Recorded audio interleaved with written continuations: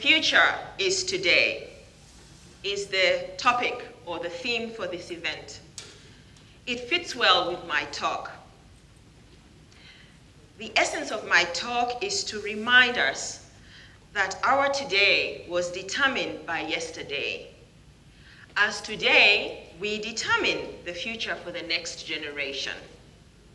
By the end of my talk, I hope to have persuaded you that by staying culturally rooted, we can prosper economically and socially, and that we can assure a better future for the next generation. So here is my story. My name, in full as appears on my birth certificate, is Norah Esther Alinga Owaraga. I am the daughter of Ejakite engineer George William Obitio Owaraga, the chief, who is the son of the late Ejakite Yosia Engatun, who was among the chiefs of the Ikarigwok clan of the Iteso. The Iteso nation is one of the first nations of Uganda. I was born in 1968 after Christianity had taken root in Uganda. At the time I was born, provision was made on all official documents for one to state their Christian name. Now it has changed to first name. Nora and Esther, spelled E-S-T-A by the way, are my Christian names. And officially, my first name is Norah. Culturally, however, my first name is Alinga. A week after I was born, I was named in an Iteso naming ceremony. I was named after the mother of my father, my grandmother, Ajakite Joyce Mary Alinga. My name Alinga is part of my social capital. Within Iteso culture, the name that one is given signifies one's cultural roots.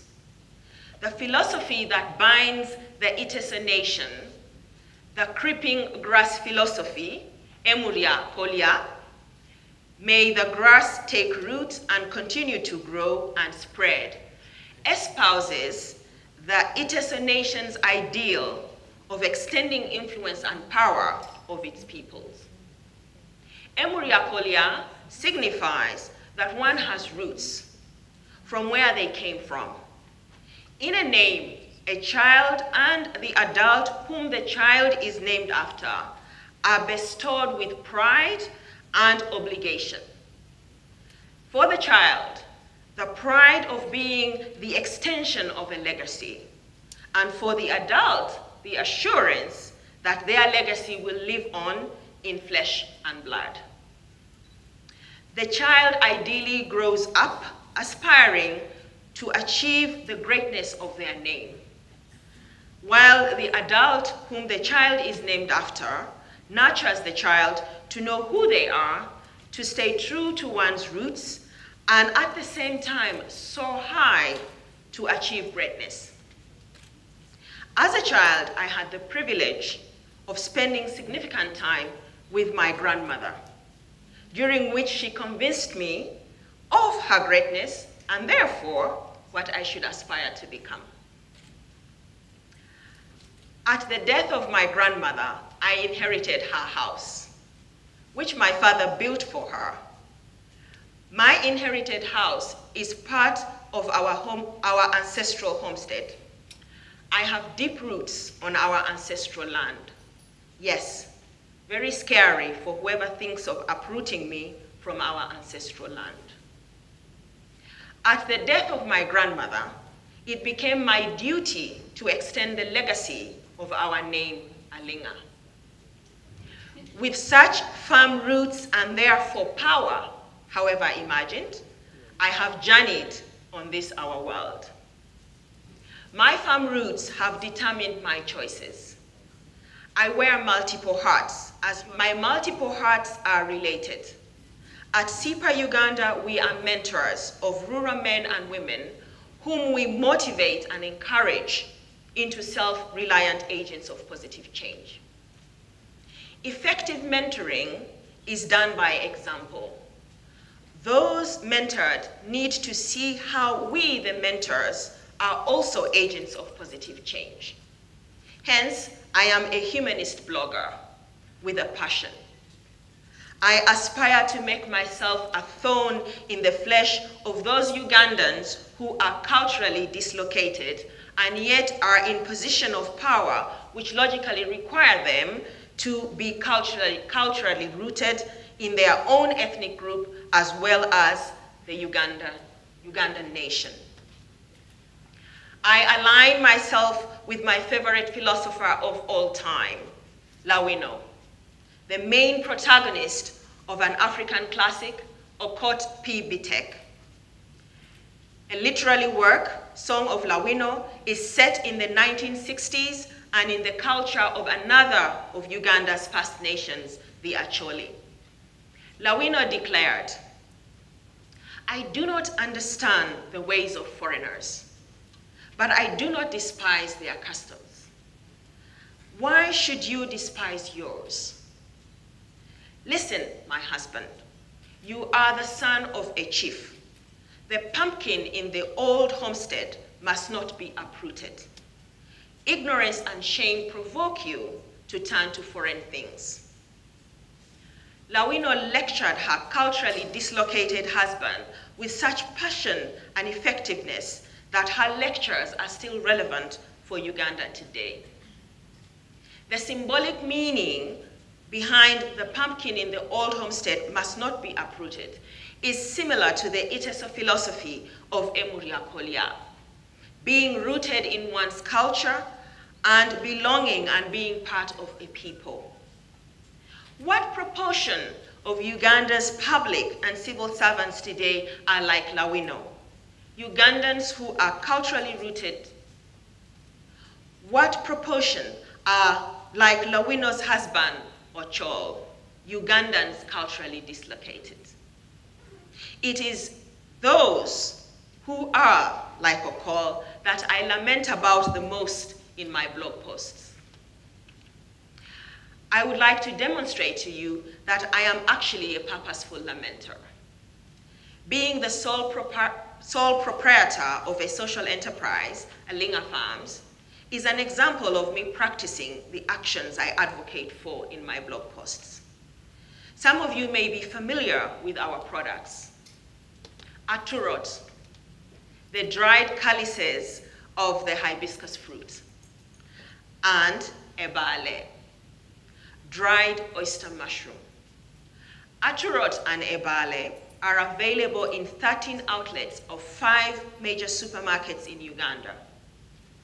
While distribution through supermarkets enables us to reach our high-end market, we are also reaching our lower-end market through our Alinga Farms shop in Bugolobi, in Kampala.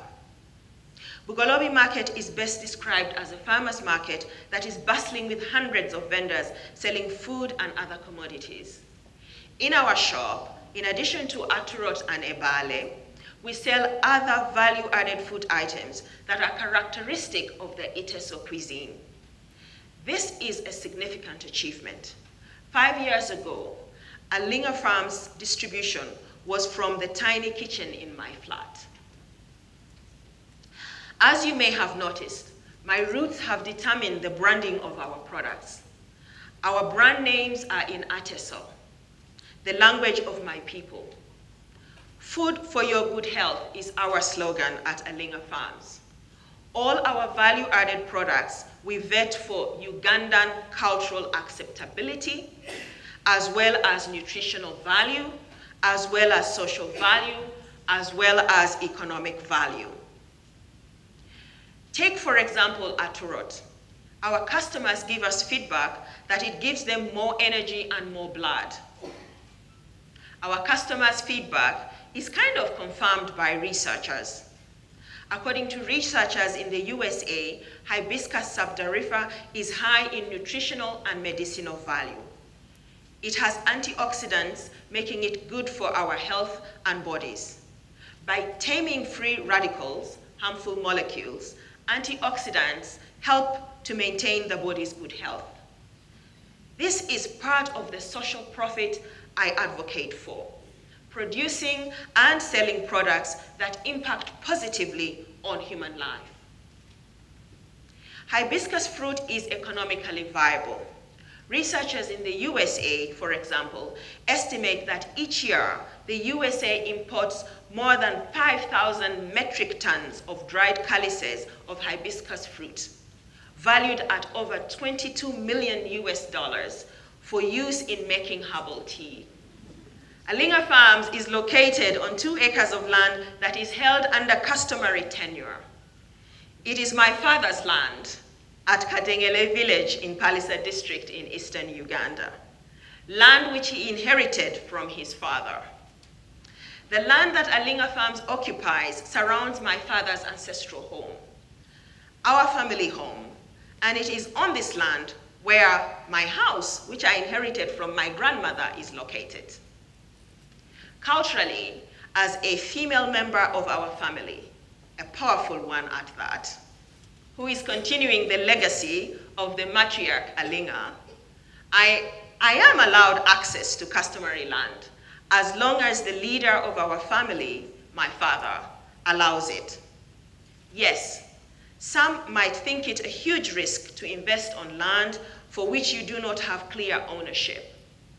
Yes, it is indeed a huge risk. I am comforted, however, that as long as my father is still alive, I am safe. I am his daughter, and culturally, I am his mother, after all. I am also hopeful that because of the Alinga Farm's significant social impact, the heir to my father's land will continue to allow me access to the land.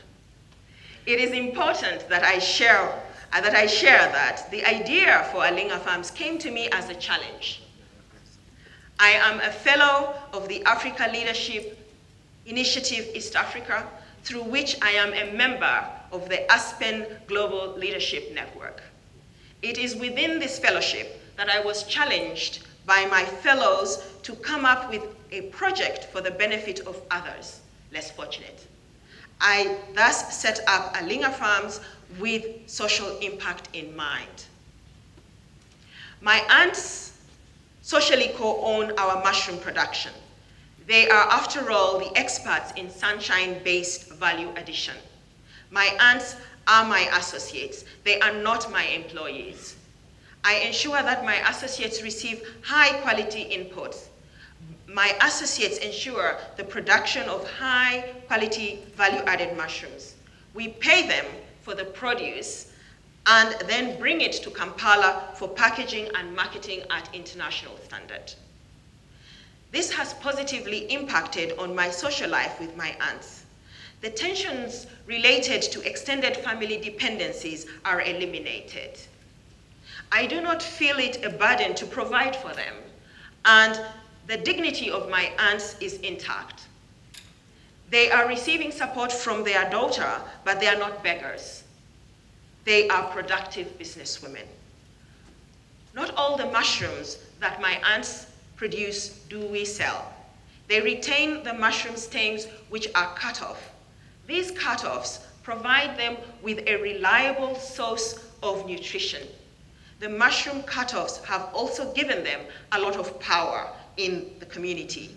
They use them as currency for paying for labor. Many of our village mates, fellow women especially, trade their labor in exchange for mushroom cut-offs.